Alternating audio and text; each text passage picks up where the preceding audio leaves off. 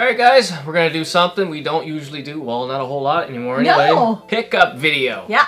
Alright, maybe we can make this like a quarterly thing because I find we have more videos than we have time to actually put them out now. Yeah, that's just it. So do we want to play who picked what up in this pile and see who scores? We could if you want to. Put your guesses out right now. Who do you think picked up more games this one? Do you think it was Captain eBay or do you think it was me? The sweet innocent one. I don't know. It's going to be close. It's going to be close. Alright. So vote right now and we'll let you know at the end. First game. Heavy hitter. Castlevania Aria of Sorrow. That was the last one we needed for the Game Boy Advance collection. Yes. There's the 3 of them. Shout out to Johnny Chase. He had it.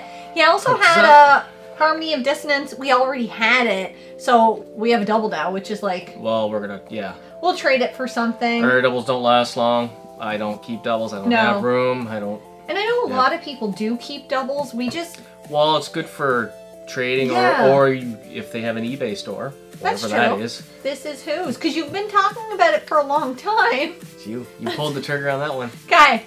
1 for Jen. Ding! 1 for Jen. Alright, we have it on the DS. We have Chrono Trigger. I haven't played Chrono Trigger yet, but I am going to play Chrono Trigger in the new year. Probably going to be involved in the community picks there. Yeah. So it's up to you guys. Yeah, if you want them to play it. What way would you want me to play? Would you want me to play it on the DS version, or do you want me to play it on the Super Nintendo version? I heard that was a really good version. Some people have told me it's the definitive version to play it on. Phil told me it's a really good version. I feel like you sent me to Parlor to get that. Did I? I think you did. So then technically you bought it. No, because you sent me. You sent me. Shut up. Okay. Alright, that one's mine. That one's yours. Alright. This one's mine! Another DS game. Do you know what? You guys contacted You guys are awesome. You guys are awesome. Several people contacted me. A couple people were even like, hey, if you want to pay the shipping, you can have it for free. That's crazy. My God, that was a sweet gesture. Yeah. I did end up buying it a few weeks, or I think a week or so before that. Well, here's the thing. We had a video that came out, and it was the St. John hunting video, and we had missed out on that. But by the time our video came out, she had already tracked one down. I did. So people were like, well, hey, man, we got one here. I got one. You want to buy it? And yeah. And but she already had it. She couldn't wait. Anyways, we have all of them now. So this is my pickup. I'm fine with that. Technically, fine. 2 of those she picked up. But I saw one for such a good price.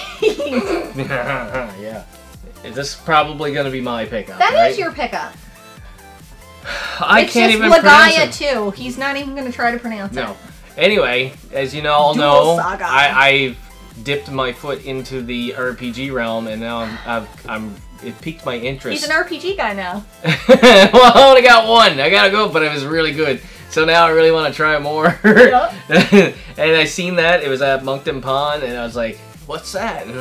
He gave us a really good deal. He always hooks us up. Yeah. Yeah. Speaking of, I guess since we're one's talking mine. about Moncton Pond, that one's yours. This one's definitely yours. This one is mine. Now, there is a prequel to this one.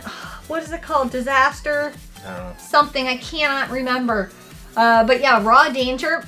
It was intriguing because it's a 6 playable character, each with different abilities, and you have to get them through this like torrential downpour and get them to escape from the city. I was like, it's just different. I don't even know if it's different. Did you even look up gameplay? I didn't. I saw screenshots of gameplay. It's got a pretty cover. I want it. Yeah, it looked cool. It just looked different. You know what I mean? So while you're with me, yeah. Your pile is bigger than mine. No, because that's like games we had before. I have 3 games over there. 3 to your 2. This one's definitely mine. I had to get it on eBay. I've been looking for a while. Yeah. It's one of the heavy hitters I want on my Xbox. It's Bloody Roar Extreme. Mm-hmm. Got it in Canada, so there was basically shipping was almost free. I think it was like $5, so that's where I saved.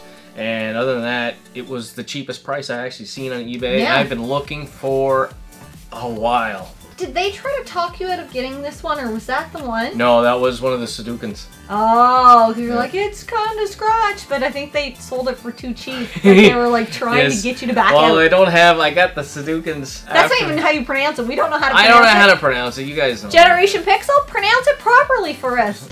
We have Suikoden 4. Now, Suikoden 4 is fantastic. It's from a series that's fantastic. Absolutely love the Suikoden series. So anyway, like, I don't have a whole lot of the heavy hitters left on my list for my original Xbox collection, but I'm running into a problem of space. Now my idea is, and I'm gonna do it, but every time I put a game into my Xbox collection, because I have no more room, then some of that filler has got to come out. We have less than no more room. We have 4 or 5 games floating across the Denver top. Gamer sent me a few there. I think it was 4 or 5 Xbox, and I was like, shit, I mean, this is cool, but now I have to pick stuff out. So I'm not enjoying that idea at all. At all. Stop. Almost dropped it.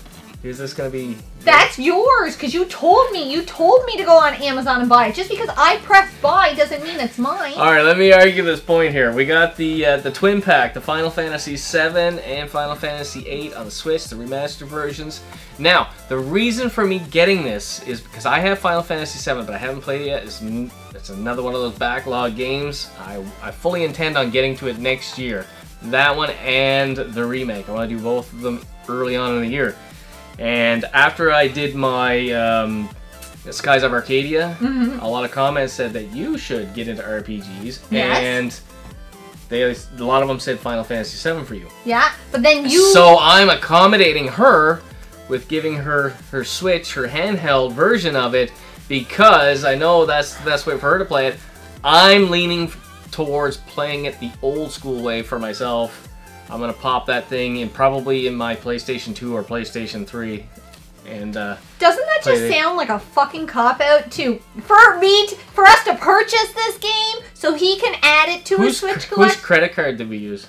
It's all the same credit card. It's all the same. So I don't know. Maybe we put this in the maybe pile. And maybe no. We bought it. Shush. Maybe we put it in the, it's not quite Jen's, it's not quite Scott's pile until the end, and if I need one game to push me over the edge, then this will go in Scott's. In the comments, if you want Jen to play it, then tell her that's her game. Shut up.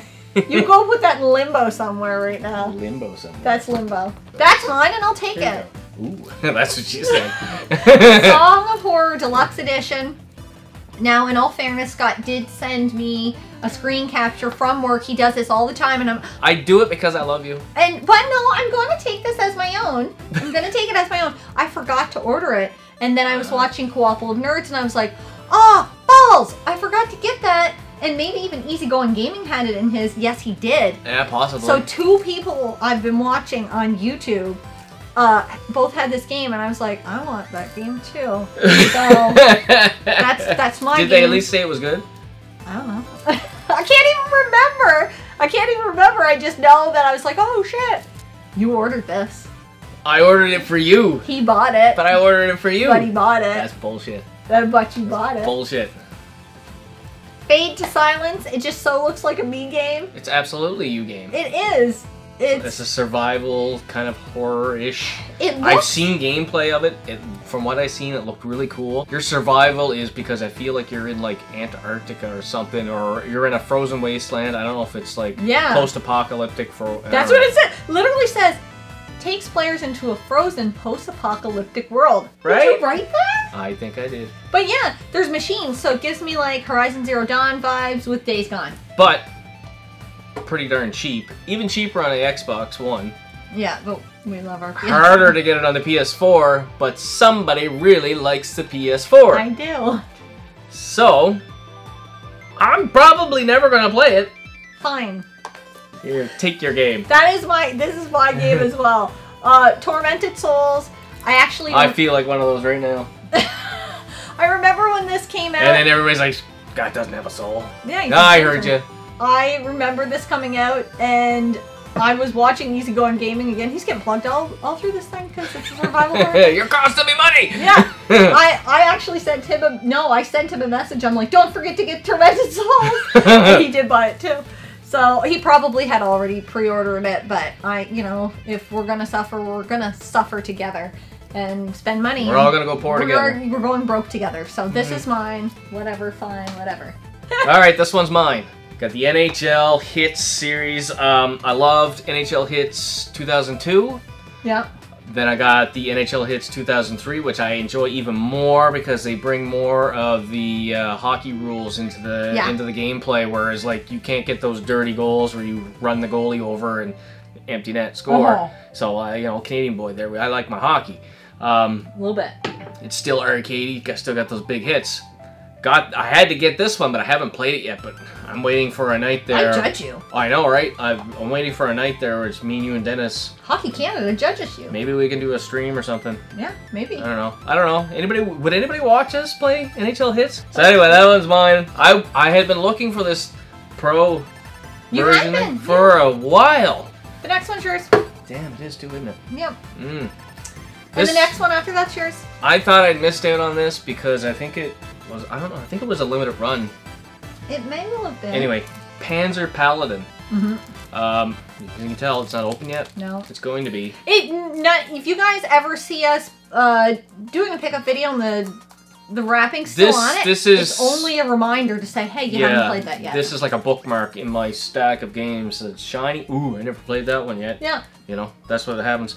This here, I learned about watching Happy Console Gamer. Raved about it. It's very much the kind of Nintendo feel there. Like the 8-bit graphics. Oh, yeah. You're in like a mech suit and you can jump in and out of the mech and go fight and platform and stuff. You love a mech suit.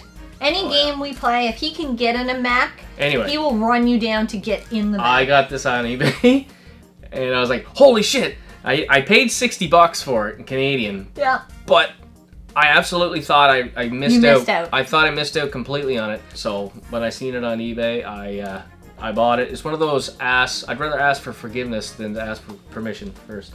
When do I ever say no to you buying games? That was my theory. Look around the basement. When have I said no? It's not a word I'm even familiar with, I guess. I'll ask you tonight.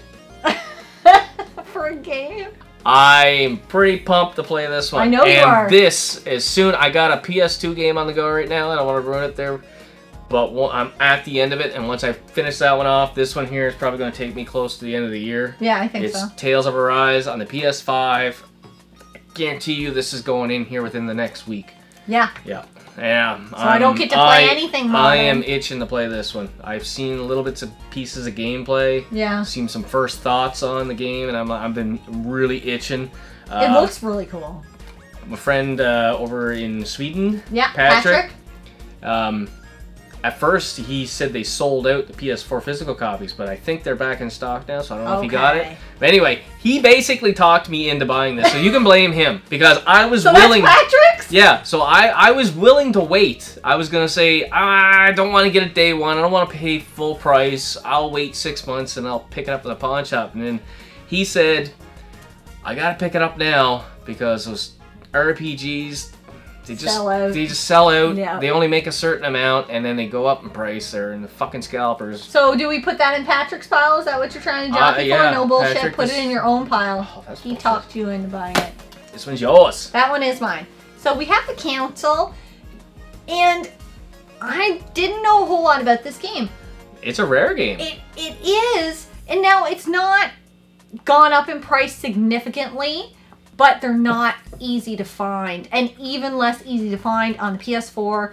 We were in at what is now GameStop. We have a GameStop in Canada. We have a GameStop now. Used to be EV Games, but they bought them out, and it's all GameStop now. Yeah. So we get to complain with our American friends with GameStop. Oh, we have something in common now. But it looks really, really cool, and it's got 5 episodes to it, so all of that is in the complete edition. It's just like a mystery game. You're trying to figure out what the hell is going on, and it's in 1793. So, what does it say on the back? As a member of a secret society, you receive an invite from an enigmatic lord to a private function with some of the world's most... I don't even know what that means. When playing power games with the occult, one slip could be fatal. So, it just sounded like something I would really enjoy. Right up your alley. Yeah, and it wouldn't be scary, but it would be, you know, that mystery kind of, and I'm like... When I get burnt out of being scared shitless constantly, then I can still play this and get a little bit of a feel of that. She says that. Then it's like this, probably 10 months of the year you're playing horror games. I know! Halloween Halloween, and from like say November, December, she's like, okay, I need a break. And then January comes around, survival horror! Pretty much. So we are October 2nd today as we're filming this video, and Halloween is on my mind. Oh. Hard. Alright, we're into the last one. This last one, I'm not going to say where we got it, but it's Silent Hill Downpour on the PS3. And when they priced it, they done fucked up. They done fucked up. Yep. Oh, you can't see that sticker there, but I don't know. See, $14.95. It is not a $14.95 price game. charting, I think, has it almost 70. It's $70. It's almost $70 Canadian. I do the same thing when I go to the store. They have their 360 rack, they have their PS3 rack, and then I go. I do this, do the whole thing, and then I'm like, I see it, and I'm like, no fucking way. And then he's like, and I'm like, hey, come here. And then she's looking at it, and then she has to do this, scan it, and then look at price charting. She's like, well, at first you were like, do we have this game? Well, yeah, I was like, do I have it? I have it on 360, but I didn't have it on the PS3. And I looked at the price, I was like, I don't even fucking care if we do have this game. We're buying it twice, because we'll use it as trade value. Trade, yeah. Yeah. Anyway, they done fucked up. Done fucked up. And, thank you. yes. That's not mine, that was yours.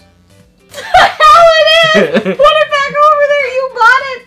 I think I should take, because it's such a steal of a deal, I think I should have to take one into my count. No, put it back over there. This is definitely yours. No, we'll count. We'll count. Okay, go. I can't count that high. I only have 5 fingers. 1, 2, 3, 4, 5, 6, 7. Fuck. 1, 2, 3, 4, 5, 6, 7. I'm not joking. And you're counting your 1, 2, 3, 4, 5, 6, 7. No, no. How about 1 each? Aww. So you're 8. 8 games each, so everybody's a winner and a loser. Depending on how you look at it. Yeah. But my don't vote have to sleep counts. on the couch tonight, so. Yeah, my vote counts twice, so I win. Yes, dear. Okay. So that was our pickup video. We were trying to make this month completely just Halloween, but we're gonna throw in a pickup video there. We got some scary games, so I think that Jen loves editing. I do. I'm almost out of beer. This video must be done. Oh my god, it has to be. Alright guys, until next time, game on! Game on.